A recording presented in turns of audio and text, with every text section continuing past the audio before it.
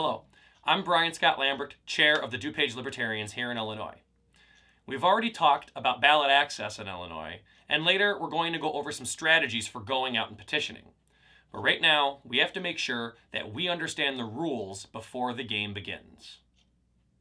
In Illinois, we need 25,000 valid signatures to get our statewide candidates on the ballot. However, because Republicans and Democrats fear competition, they routinely attempt to knock challengers like Libertarians off the ballot. Thus, our goal is almost twice that to ensure we survive those challenges.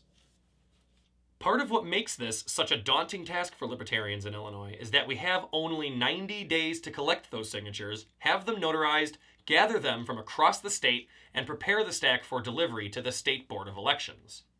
No signatures may be legally gathered before the petition drive start date. Going out to collect signatures is a process all its own, which we cover in our video on petitioning strategies. Here's what else you need to know before you start. Let's take a look at a petition form. The top is mostly legal writing about the petition, the middle section is where the signatures will go, and the bottom is what ties it all together. It's fairly self-explanatory, but there are a few very important details that could trip you up. Let's break this down and take a closer look. This is the legal wording that the state requires for us to get candidates on the ballot, along with the candidate's information. It confirms that the signer wants the candidates on the ballot, but it does not constitute a vote. Make sure this information is visible from your clipboard, and if you are making copies of blank petition forms to use, take care not to lose any of the text here at the top. Now let's take a closer look at the middle section. The signature is just that, the person's signature. Keep in mind that part of your job is to watch them sign, and no one can sign for anyone else. The printed name should be clearly written just as it appears on their voter registration. The address should be where they are registered to vote. Standard abbreviations are fine. Here they list the city, town, or village they live in, or unincorporated if it applies. Last is the county, but make sure they read it as county and not country. Usually after the first person gets it written down properly, the rest will follow.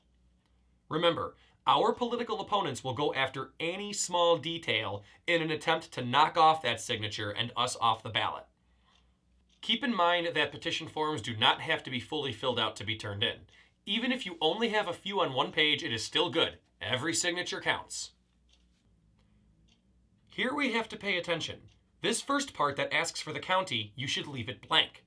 This is the county where you are having the petition notarized, so you should wait until you are with the notary to fill this in. The next paragraph is your printed name, your permanent address, the type of area you live in, and the name of your city, village, or town, followed by the zip code and county that you live in. Don't forget to write down Illinois. You can fill in this section ahead of time if you like, but leave everything below that blank. Make sure to not sign your name. This is for after you've collected the signatures. You must do this in front of the notary when they ask you. Also, leave the sheet number blank. It will be added when the entire stack of petitions across the state is assembled. Every petition must be notarized in person by a registered notary. While you can generally find a registered notary in your neighborhood or at a bank, your best bet is to find one of our volunteers on the petition drive page of the Illinois website, or drop in at your local Libertarian chapter meeting. There will either be a notary there or they will know how to find one. To allow for travel and preparation time, all petitions should be delivered to a petition drive coordinator or the political division director 5 days before the petition drive ends. The easiest way to turn them in is at your local Libertarian chapter meeting, although you can also mail them in. So that's that.